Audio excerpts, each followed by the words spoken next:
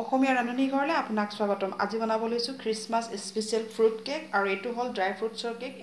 একদম easy PG আৰু একদম চিম্পল আৰু লগতে এইটো হ'ল এগলেছ কেক। বহুতে মোক এগলেছ কেকৰ কথা কৈ আছিলে, গতিকে আজি মই আপোনালোকলৈ লৈ আনিছোঁ এটা এগলেছ ফ্ৰুট কেক। আহকচোন তেনেহ'লে অতি ইজি আৰু এই খ্ৰীষ্টমাছ স্পেচিয়েল কালাৰফুল এই হেল্ডি ফ্ৰুটছ কেকটো বনাওঁ।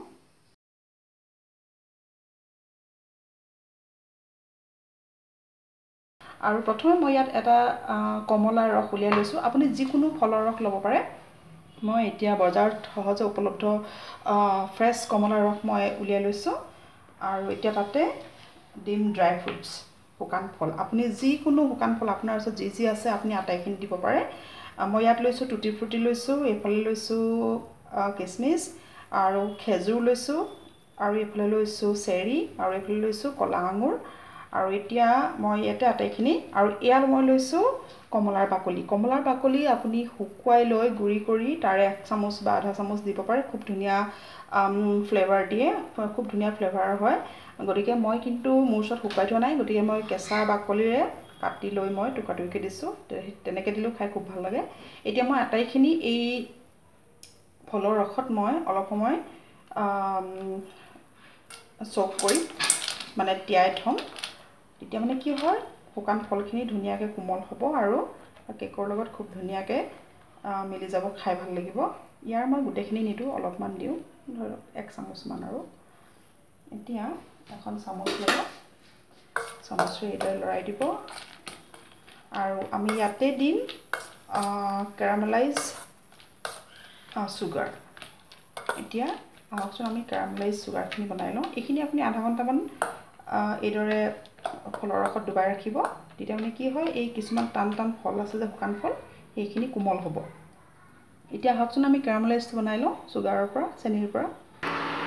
এয়া চাওক, মই এটা চচপেনত 3 চামুচমান পানী দিলোঁ আৰু 2 চামুচতকৈ অকণমান বেছি হ'ব চেনি দিলোঁ। এতিয়া মই এইখিনি গলাই ধুনীয়াকৈ ৰঙচুৱা হোৱালৈকে মই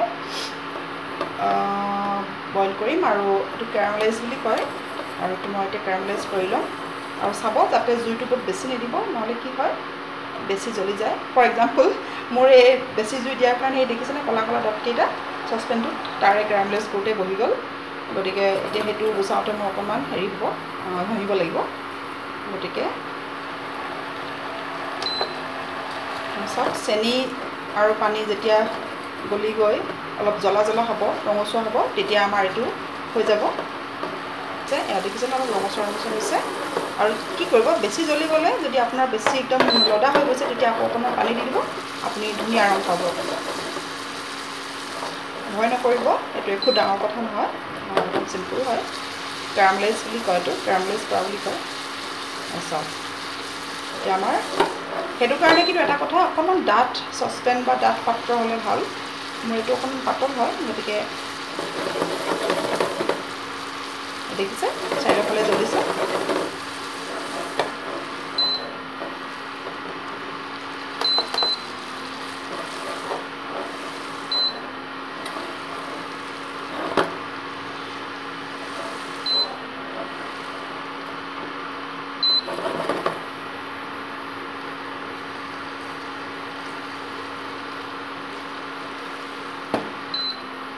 এতিয়া আমি ইয়াতে অকণমান পানী দি দিম। এতিয়া জুইটো কমাই দিব আৰু চাওক, পানী আমাৰ আৰু অকণমান লাগিব। চাওক দেখিছে যিটো ৰং, এইটো দেখিছে নহয় চেনিখিনি, এতিয়া সেই ৰংটো, আমাক এই ৰংটো দৰকাৰ হৈছে। এইটো কেকৰ কাৰণে আমাক এই ধৰণৰ কেৰামেলাইজ চুগাৰ, কেৰামেলাইজ দৰকাৰ হয়। গতিকে এতিয়া আমি এইখিনি, এই ফলখিনি আমি ডুবাই ৰাখিছোঁ যে, আমি তাত মিক্স কৰিব লাগিব। এতিয়া আহকচোন আমি এইখিনি মিক্স কৰি দিওঁ। আমাৰ কেৰামেলাইজ চেনিখিনি, চুগাৰৰ চিৰাপখিনি এতিয়া আমি ইয়াত দি দিব লাগিব আৰু ধুনীয়াকৈ লৰাই দিব। আৰু আধা ঘণ্টাৰ পৰা 1 ঘণ্টা আপুনি এইখিনি ডুবাই ৰাখিব, যাতে টান ফলখিনি কোমল হৈ যায়। তেতিয়া মানে কেকটো খুব ধুনীয়া হয়, কাটোতে আপোনাৰ একো খেলি মেলি নহয়। এয়া আমাৰ ফল-মূল, শুকান ফল-মূলখিনি তিয়াই লোৱা 1 ঘণ্টামানেই হ'ল। এতিয়া তাতে দিব লৈছোঁ চেনি মই আধা কাপ দিছোঁ, কাৰণ অলৰেডি আমি মিঠা তাত এড কৰি লৈ আৰু তাতে দিব শুকান কাজু বাদাম পিস্তা যি আছে আপোনাৰ ওচৰত দি যাব আৰু মিক্স কৰি দিব এইদৰে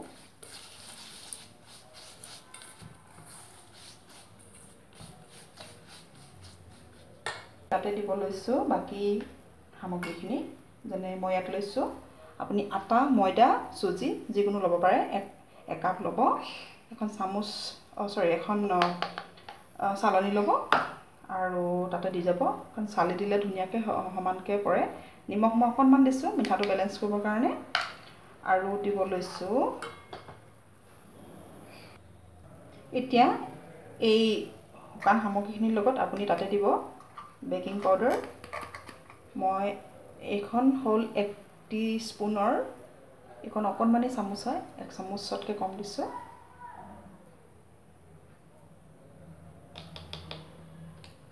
আৰু তাতে দিম আমি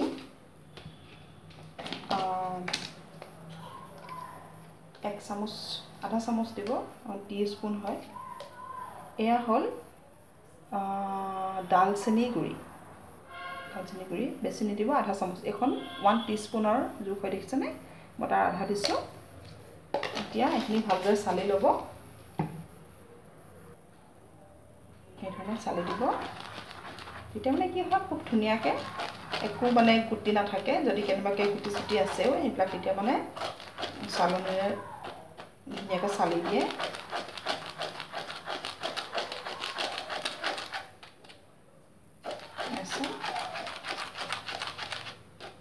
এইটো মই এগলেছ বনাইছোঁ আৰু ইয়াৰ নেক্সট ভিডিঅ'ত মই কণী দিয়া দেখাম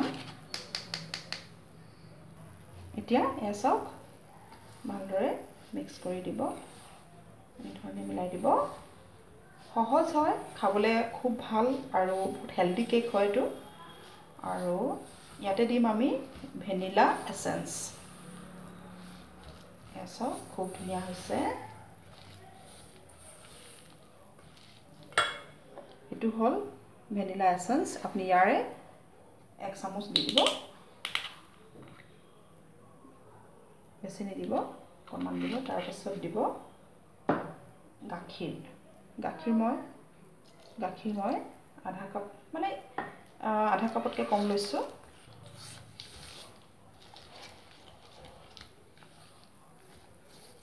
আৰু এতিয়া ইয়াতে দিব তেল দিব বা আপুনি নাইবা বাটাৰো দিব পাৰে মই ৰিফাইন তেল দিছোঁ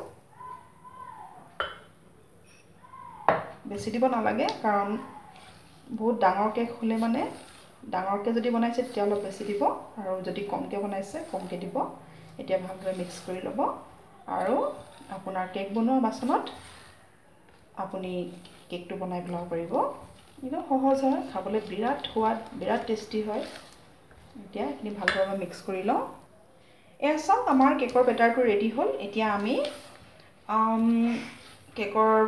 কেক বনোৱা বাটিত ঢালি দিম আৰু আজি মই সৰু সৰু কেকৰ বাটিত দিম এয়া চাওক মই সৰু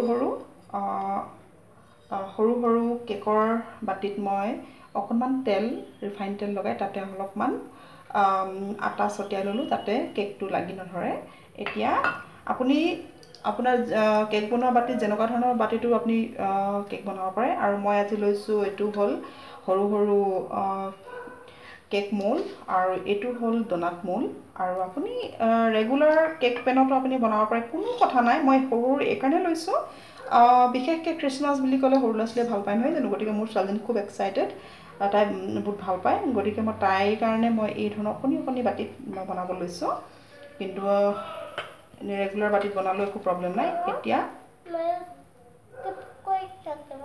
অ'কে এতিয়া ইয়াৰে 1 চামুচকৈ দি যাব মানে চাব আৰু সিমানটো দিলে মানে আপোনাৰ বাটিটো একদম ফুলি নাহে মানে যিমানটো দিলে জোখৰ হয় সিমানটো দিব সেয়া চাওক এতিয়া এনেদৰে গোটেইখিনি মই বাটিত ধুনীয়াকৈ দি ল'ম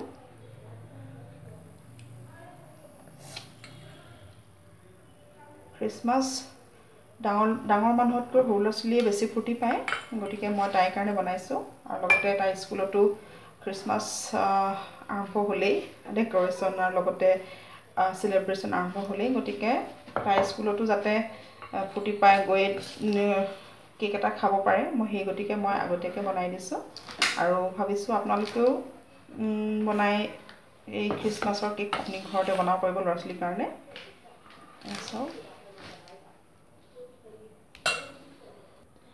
চাওক আমাৰ কেক ৰেডি হ'ল মানে কেকৰ বাতিকেইটা ৰেডি হ'ল এতিয়া আপুনি এইকেইটা প্ৰেছাৰ কুকাৰত ভৰাই বনাব পাৰে নাইবা কেৰাহীত দি বনাব পাৰে নাইবা আপুনি টাৱাটো দি বনাব পাৰে মাত্ৰ ওপৰত ঢাকন এখন দি দিব আৰু জুইটো একদম কমকৈ দিব মই দেখাই দিম বাৰু এয়া চাওক মই এখন ফ্ৰাইং পেন লৈছোঁ ঠিক মই দেখাব বিচাৰিছোঁ এই ধৰণৰ